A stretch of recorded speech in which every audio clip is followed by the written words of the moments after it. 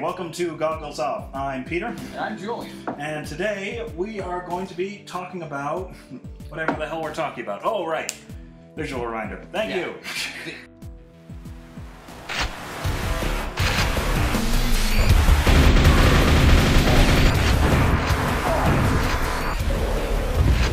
The 1995 video game Quake.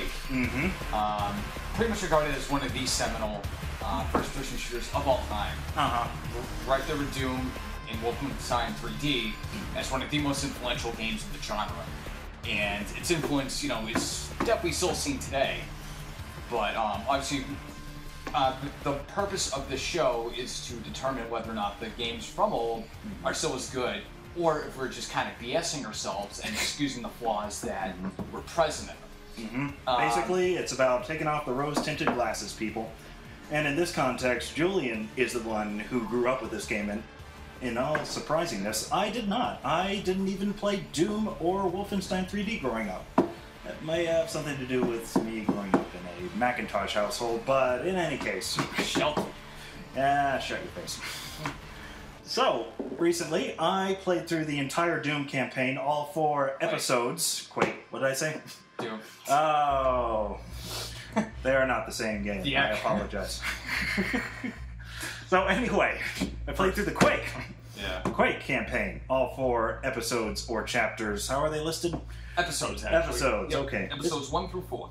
Wasn't it a thing with Quake, or Doom, where they released each part of the game on the internet or something like that? Well, the first episode was shareware. Yeah. I believe Quake had a similar function at the time where you got the first episode for free. Right. And that was the demo.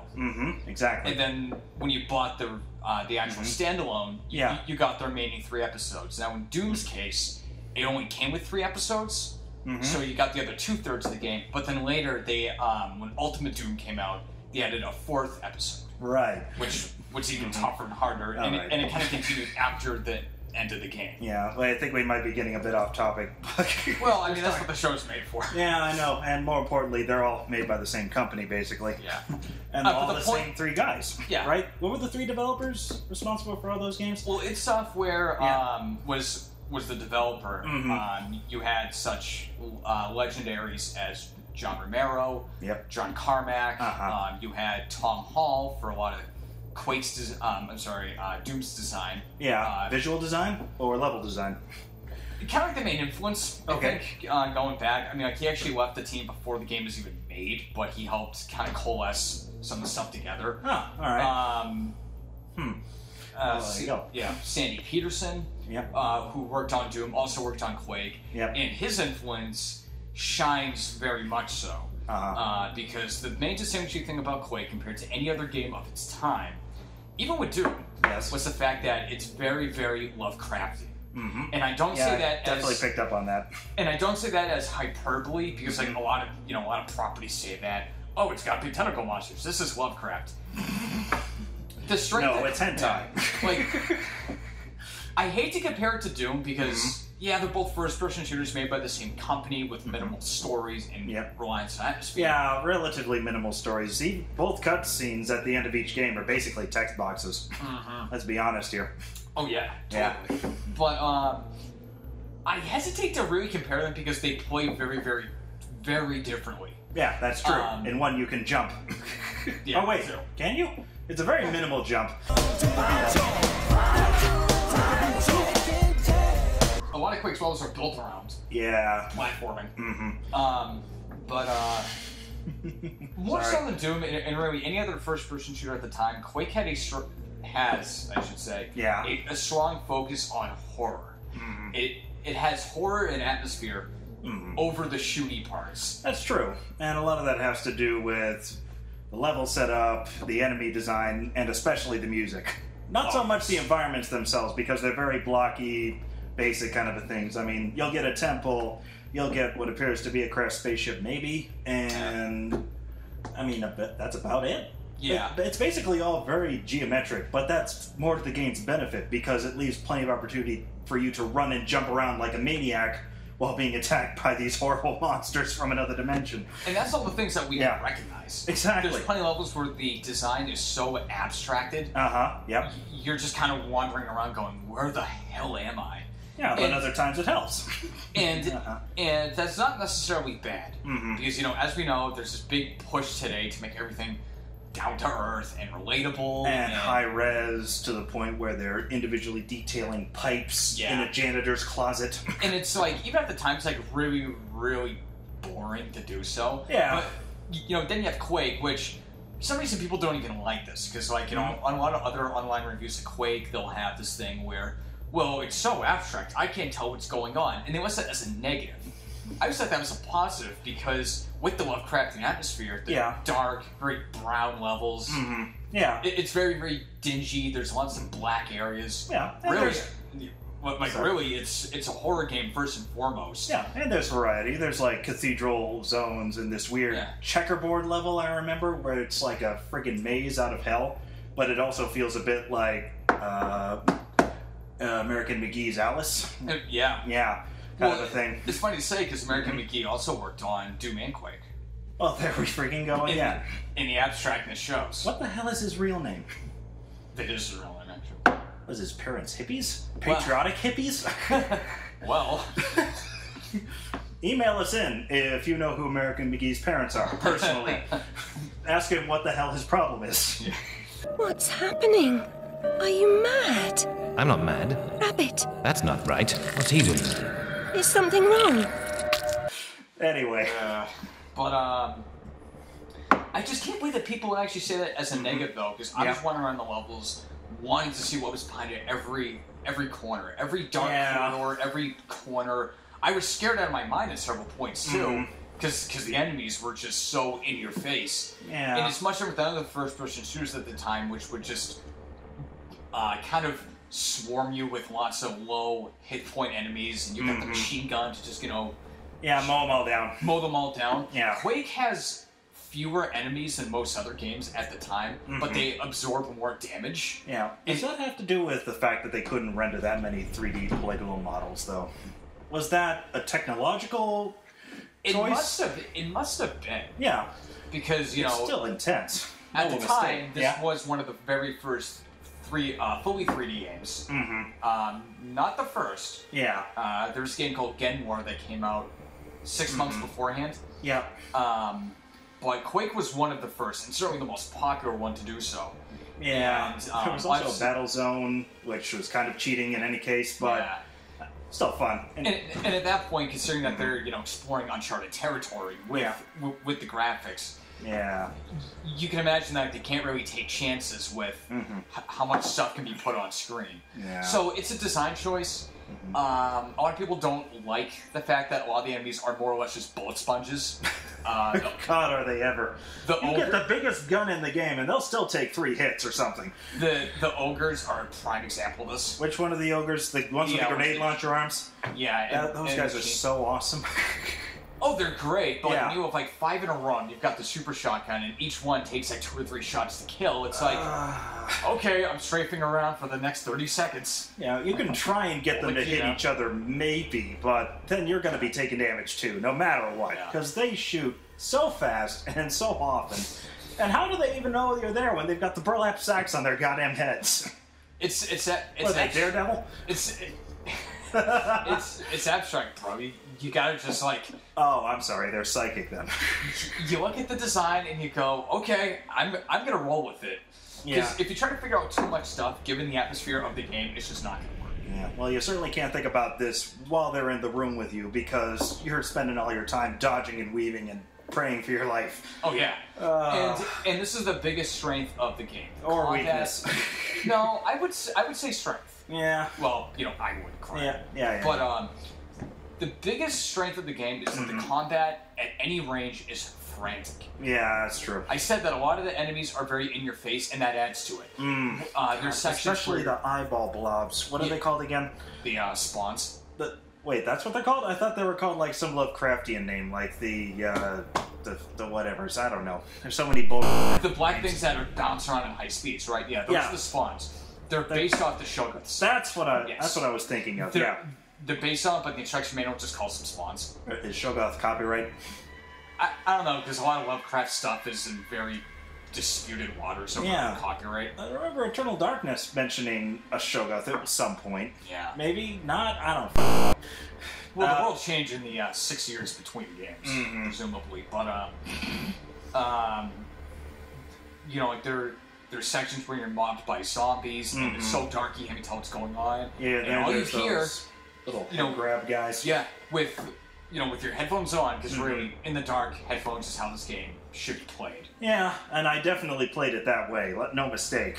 And this game is plenty atmospheric and stuff like that. But you hear that in every ear. Yeah. The zombies' moans. You've got ammo running low. There's genuine panic. Right. On the part of the player at that point. Yeah, there was. It's almost claustrophobic in a way, because a lot of the level design is like very tight corridors in some areas. Oh yeah, this game it'll open into more open spaces, but a lot of it's corridor running.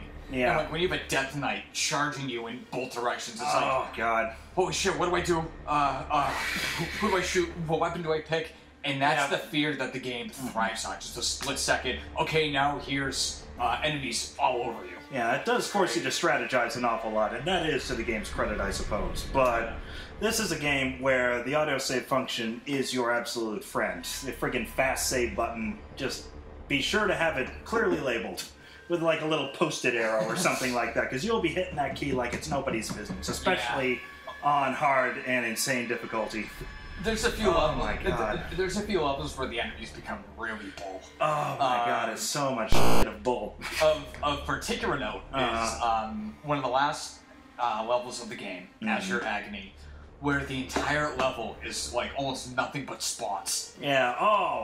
It's like there's F-word that game. There's a pitch black corridors everywhere.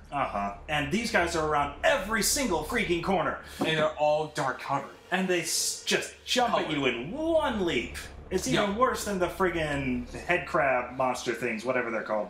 If any of you fans have played like Serious Sam or anything like that with the kamikazes, imagine the kamikaze who's about as big as a basically like overgrown cannonball, right? You know, it's like a lion.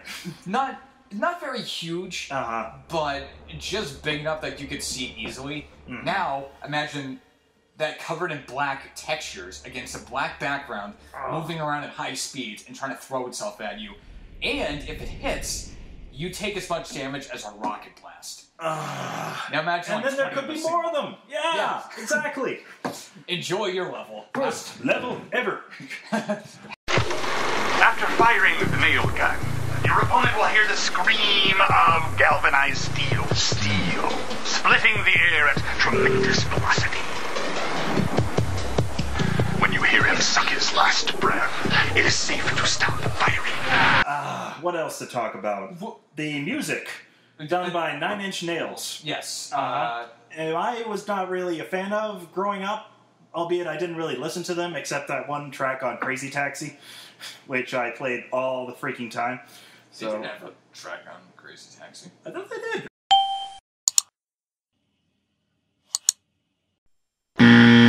Okay, the music is done by 9 Inch Nails. That is true. Yes, that is true, and it's very, very, very, very good. I enjoyed it a lot. It's just really, really dark. Yeah, it sets the mood perfectly. It's mostly dark ambience. A lot of it doesn't have a rhythm. There's no beat or anything with it. If you've never really listened to 9 Inch Nails before, like I haven't, it's still good, which is excellent.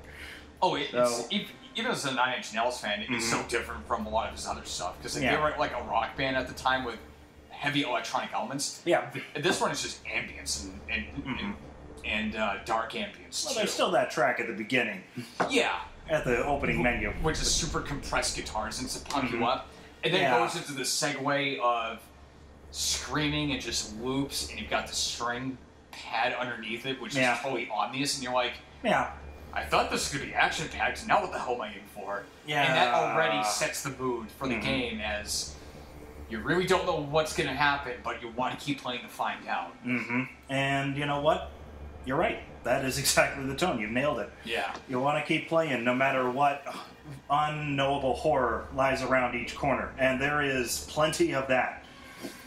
Except when it comes to maybe the boss fights. The first one was good, no mistake. The next couple weren't really. I do remember level 3 with the Spider Queens. What are they called? Shamblers? Shamblers, yeah. No, not the Shamblers. I think they're called Driders. Yeah, they've got the 3 legs. Yeah. And they fire homing attack purple things at you. And I hate them so much. I hate those things. Oh, and they're so creepy, too. The character design in this game is almost beyond reproach. Yes. Some of the generic human guys can be a bit predictable, and they're very similar to the zombies in Doom. But the other character designs are very inspired. Even if I can relate to other things, like I was talking about, the Shamblers looking like head crabs, kind of. And then we got the zombie guys with the chainsaw arms, is like the Hulk meets Ash from Eternal Darkness. Sorry, Army of Darkness. I've got Lovecraft on the mind. The ogres. Spawns. And once again, the abstractness comes out because you have these chainsaw and grenade wielding big fat dudes. Yeah. You have medieval knights with swords who just run. Oh yeah, how could I forget the Dread Knights or Death Knights or D-word Knights? Death Knights. Okay. You have the spider women who just chuck homing missiles at you mostly. You have zombies. Need to remind me. Yep. Who you can only kill if you blow them the hell up. Good logic. You have the Shamblers, which I would describe as a cross between a Wampa and something that just shoots electricity. Raiden? Raiden Yeti? Yeah. Kind of, yeah. Yeah. What do you get up to in your spare time, Raiden? You knocking up Yetis? It's just so bizarre, but again, it just makes you want to see more of it. It's true. I wish there was more, almost. Maybe that's the game's credit. It leaves you wanting more. It does space it out, kind of. Yeah. Even because the Spider Queens totally come in the 3rd episode. Yeah. Which is good, and that's good. That's good design, I think. And they did the most with what they had. Yeah. They probably had plenty of designs for other enemies that they wanted to put in, but they couldn't just because of the technology at the time. It feels like that too. It feels like I could see a couple more things coming here. I can certainly see better boss fights. Yeah. What was the last one again? Describe it for me. Shim Nugaroth, where you have to telefrag him, and the game gives you no indication. Oh yeah, spoilers. Yeah. Oh, whatever. But you can look it up on YouTube. The final boss, you actually have to telefrag. Yep. And the game gives you no indication of this. Yeah, it gives you a little orb that's floating around in this little lava chamber with an island and a big organic whatever in the middle. Yeah. And if you tire it wrong, you fall into the lava and die. Yeah. Or at the very least get very damaged. And what exactly is it shooting the orb, right? It shoots the orb, which creates enemies. No. Wait, what? God, I just played this and I can't remember what you're supposed to do. You told me. Well, no, you have to wait till the orb gets into Shim Nugaroth and jump into the portal. That's what it is, the portal. And then it makes it explode.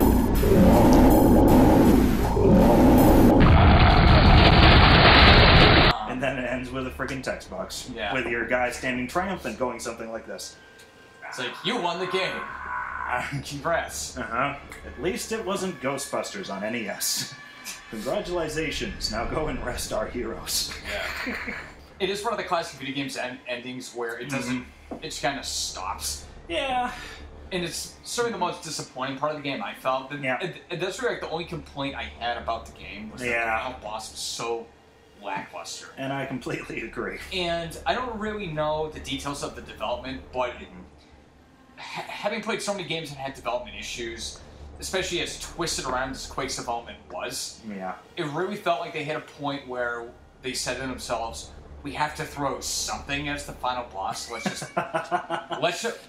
just mess around with portals. Yeah, it really does feel last minute. And then there was the final boss fight. It really feels like a slapdash kind of effort. They threw all their energy into the first boss fight with the giant boss in the middle of the lake of lava. Yeah. Except they didn't quite throw as much effort into figuring out a clever way to beat him, except for press these buttons and things happen. Run on the 4 tiles. Yeah, pretty much. So and how many times do you have to do that again? 3, I think. Does it vary with difficulty? I don't think so. Yeah. But, he will chuck fireballs at you. With more damage or something? Yeah. So, like there's the pressure to succeed at that point, but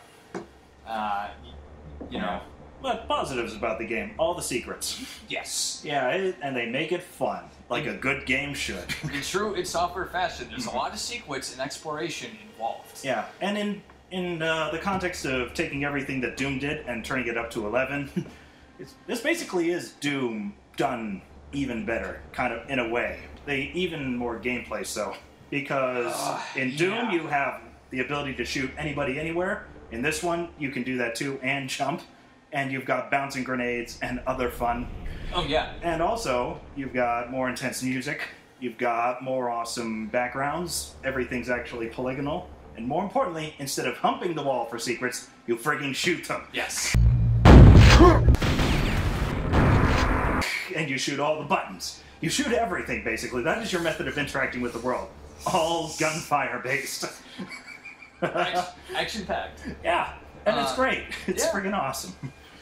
Actually, it's almost a gameplay thing, because you don't want to waste ammo just shooting around trying to find the secrets. You have to use precision. Yeah. Because you will need that for the enemies, because, again, they are bullet sponges. They are goddamn bullet sponges. Oh, but that's what you have the shotgun for, because it has infinite ammo. That's your... Yeah. They give you plenty of shotgun shells, don't they?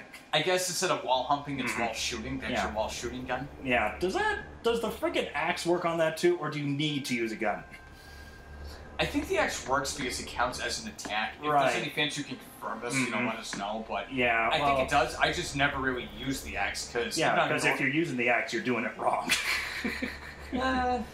It's basically you're spraying bullets everywhere with no regard to accuracy, and if you're using the axe, you're pretty much effed. Yeah, you're dead.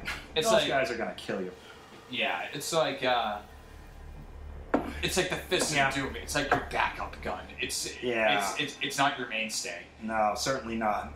But one of the things that actually struck me with the level design was that it does have a hidden genius in some areas, because the atmosphere gets really, really dark and even oppressive at some points. Yeah, talk about the zombie graveyard, because that's your favorite part of that. I was actually just about to say, one thing I noticed when I was playing the game was that Episode 4, Mission 3, the Elder God Shrine, there's a section where there's a miniature graveyard with headstones. Yeah. And straight in the middle of the level. And there's no explanation given. There's no real other down-to-earth parts of the level, because it's all like this big stone castle that you're running around with. Yeah. Kind of open areas swarm with zombies. It's all dark and horrible. I can see other games where they would have like a little plaque with a text box for you to read. Like say, "This is the grave site of such and such a battle. It's been cursed," or whatever. Yeah. No explanation. Yep. But right here, there's just this random graveyard in the middle of everything else going on, and it's the one kind of island of familiarity. Yeah, you're in a graveyard, basically. And it creeps the hell out of me.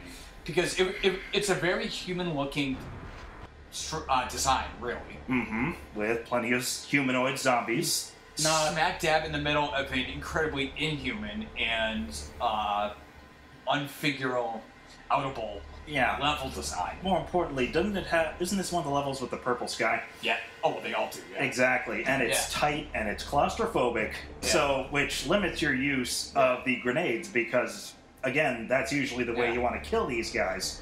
But if you bounce them incorrectly, you're going to kill yourself, which makes things doubly tense. And on top of the triply tense situation. Yeah.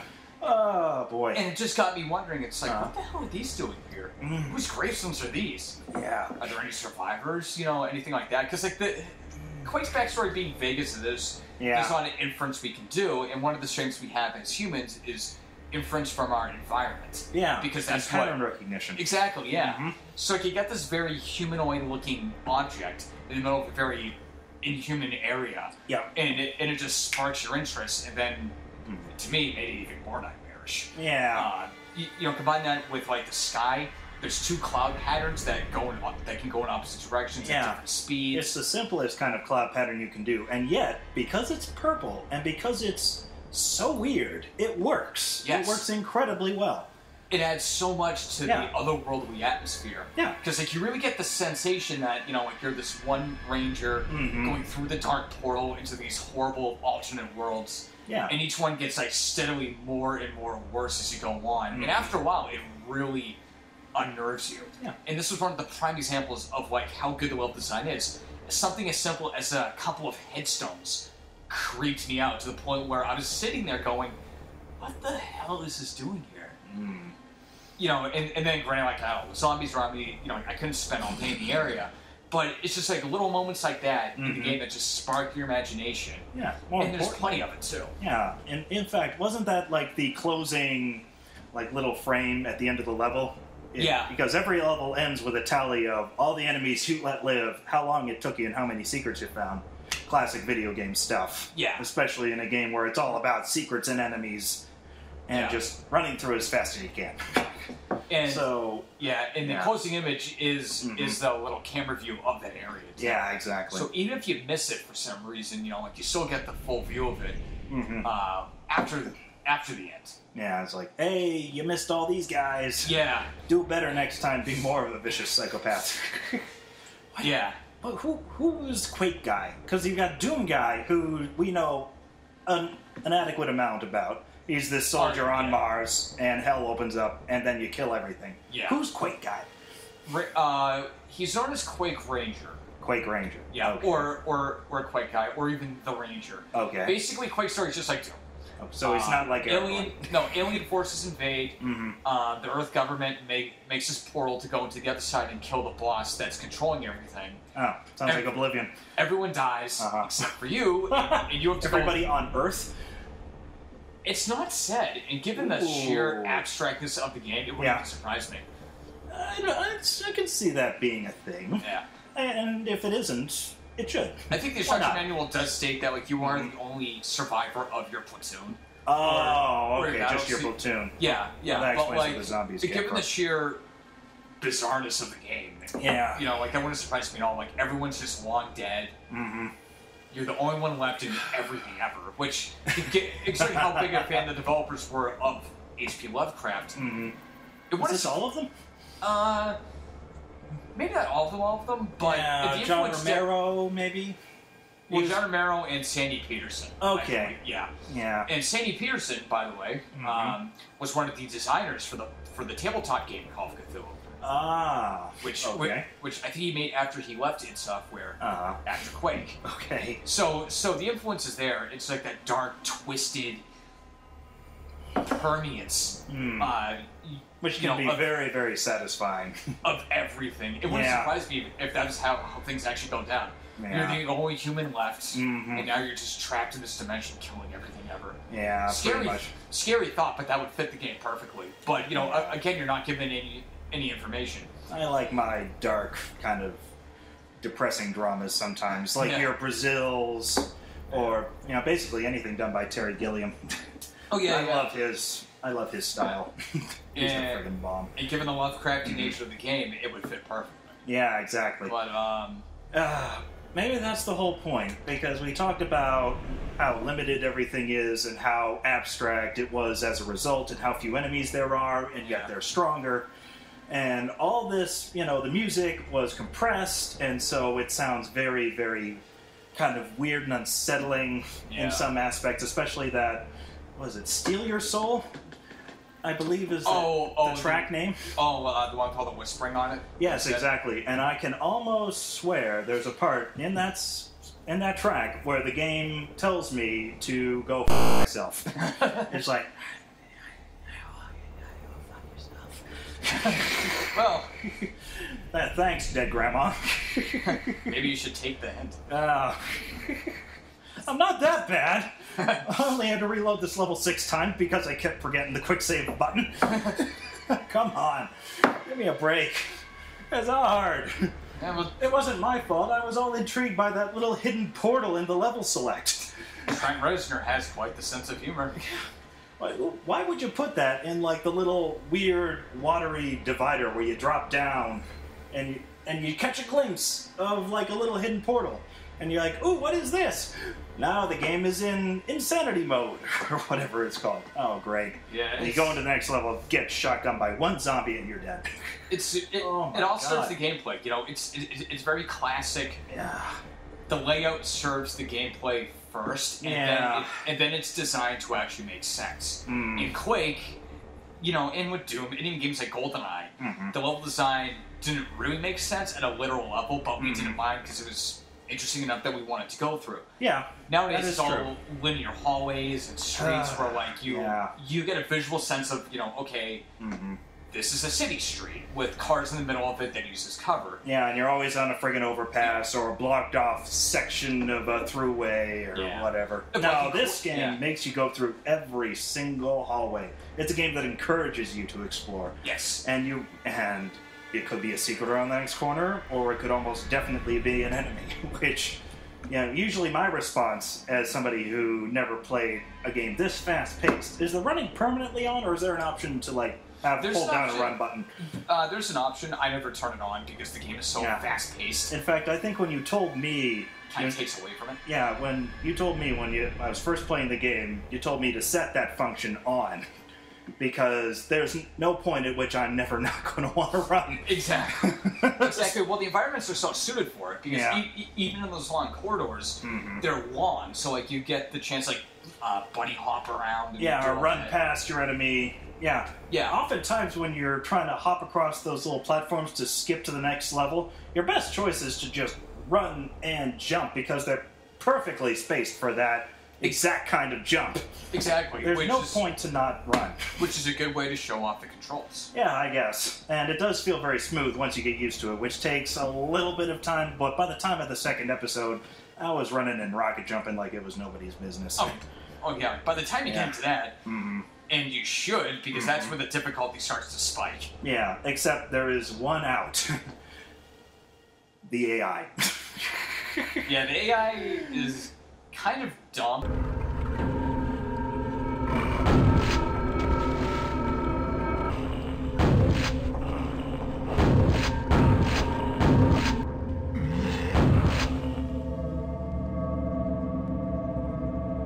I don't think that's a detriment, though, because the enemies are supposed to be these kind of generic, kind of ghouls. That's true, but... They're not human soldier. Well, actually, some of the commando guys kind of are human, but they're not. Yeah, what about the Blood Knights and the Death Knights and stuff like that? Yeah. You'd think a melee enemy wouldn't stop around a corner or away from a corner every time you get out of their field of view.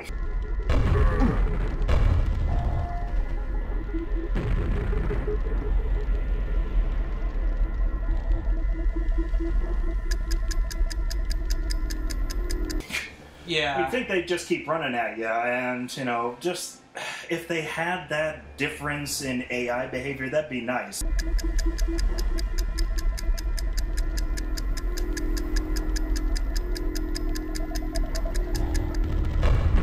Was that your main complaint, though, just the AI? Mainly, yeah. I want more guys that actually chase me after I escape their field of view. Yeah. They don't instantly forget about me. I didn't mind the AI too much. You know, because I'm just used to games with very simplistic AI. Yeah. And at that point, I mean, let's be honest, the focus was on the graphic side of things, so I don't blame them too much. Well, I understand that, but it breaks up the pace. Granted, you don't want everything to be, you know, guys coming after you, but I want it to feel earned. Like, okay, I've just cleared out this room, I can take a quick pause. Not, okay, I just ran around this corner with no barrier, I can take a pause. Maybe, yeah. Yeah, you see what I'm saying? I mean, I see what you're saying. Yeah. I don't necessarily feel like it was lacking in that department. I'm not saying it's lacking. I'm just saying it would have been better. Yeah.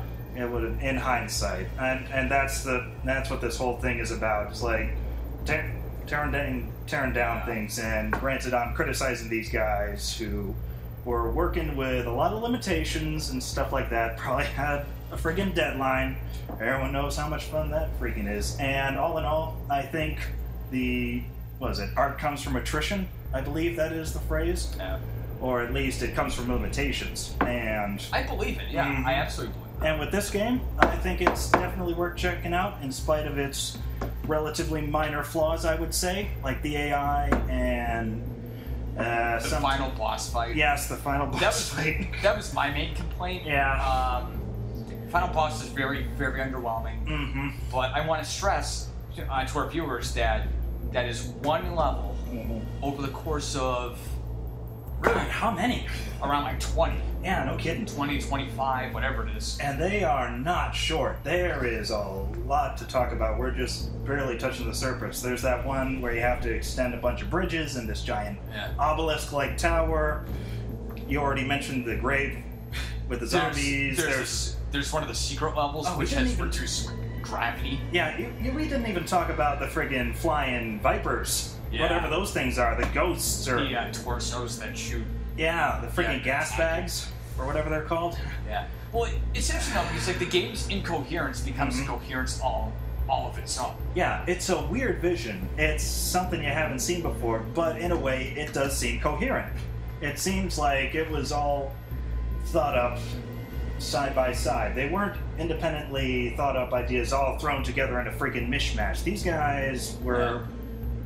Everything blends together quite seamlessly, and it becomes its own tone, even in spite of obvious Lovecraftian vibes and stuff like that. This doesn't feel overtly Lovecraftian. It very much feels like its own thing, its own idea. It doesn't feel constrained by any desire to meet that label. It just says, we've got these influences, they work in the game's favor, but it's also a lot like Doom, it's a lot like other first-person shooters. It's action-packed. It's not all just running around scared out of your fucking wits, trying to survive. It's not a point-and-click adventure game where you're like, oh, reading the obvious Mountains of Madness reference. Oh god, there's a monster behind you. Quick, combine this item and this item. Yeah. And save yourself. Oh, I'm in the snow level. There's weird things in the distance. I wonder what those could be. It's like, it really does take the formula for its own benefit. The influence is there, but